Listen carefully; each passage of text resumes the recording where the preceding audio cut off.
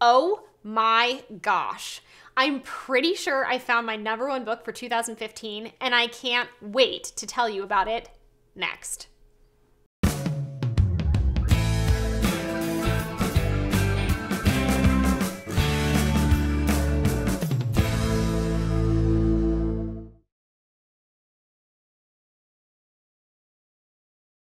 What hope does 14-year-old Joan Skraggs have for the future when her life is filled with dirty chicken coops and dirtier privies, obnoxious brothers, and a tyrannical father?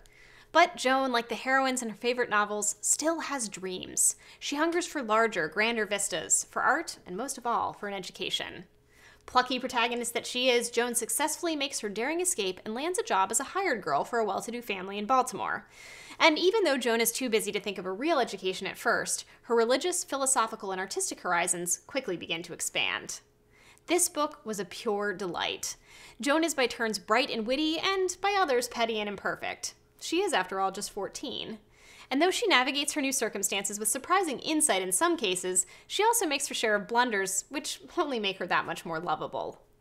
What I loved most of all, though, was Joan's voice. Her story, written in the form of diary entries, is observed with wit and an eye for detail. I savored every word, and I hope you will too.